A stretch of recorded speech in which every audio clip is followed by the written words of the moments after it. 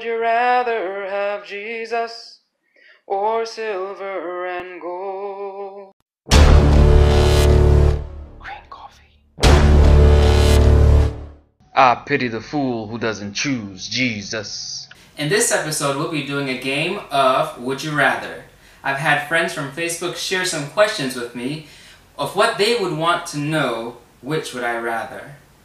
Our next question comes from my aunt, Eleanor Pulliam. Hey, Auntie.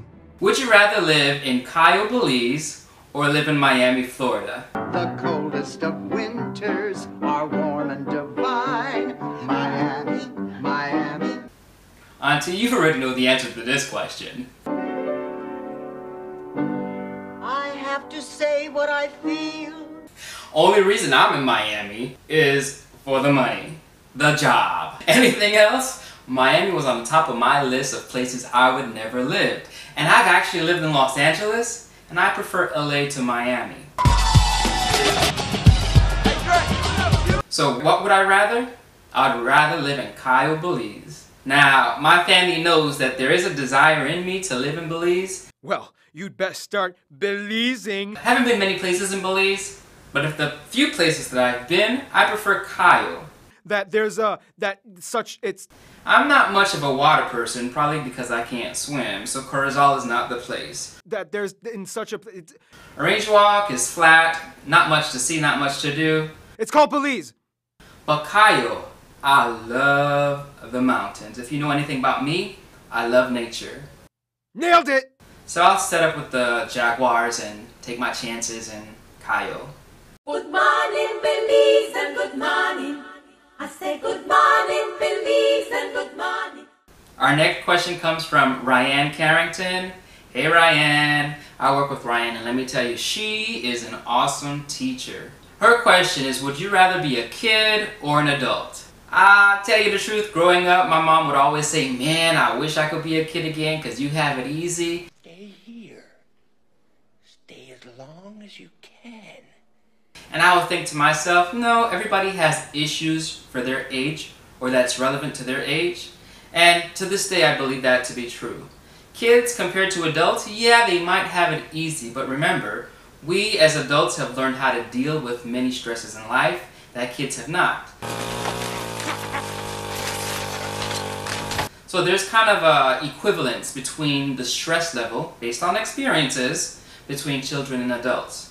Thus, I would rather be an adult. I would never want to be a kid again, especially a teenager. I'll deal with the backlashes of Sally Mae. Here's the word I have issues with. Adulting. I'd rather dealing with the bills, having to pay rent and all of that stuff, than having to be trapped in childhood, where your choices are limited, your experiences are limited, and you're still trying to figure yourself out. I know who I am as an adult. I prefer to be who I am. I wish I was a little bit taller. I wish I was a baller. I wish I had a girl who looked good, I would call her. Our next question comes from Tish McDonald. Tish and I, we used to work together when I used to live in Boston. Remember? Freezing hell. Her question is, would you rather be married or single? You know, I became a Christian when I was a teenager, and I always thought that I would become married at a very young age. It's beautiful. It's a symbol of my undying affliction for you. Then I went away to college, and my mindset changed. It changed from wanting to be a traditional Christian with a family that's set up and nice and neat, to wanting something more than just a mundane or traditional life. So my mindset switched from wanting to get married as soon as possible to becoming a missionary and enjoying life. It's easy to live a comfortable life. It's easy to go to church each week. It's easy to live the Christian life, but how far are you willing to go for the Lord? Now that I'm out of college, it's been a while. Now that I'm out of college, I find it very difficult to find someone that meshes with me. And the older I get, the harder it is actually to find someone, because I've become so self-reliant. I depend on me. And I'm at a point in my life where I'm actually very happy and very content being single. And it's funny because Christians, for some reason, they just feel that something is wrong with you if you're not married. But the Bible also says that singleness is a gift.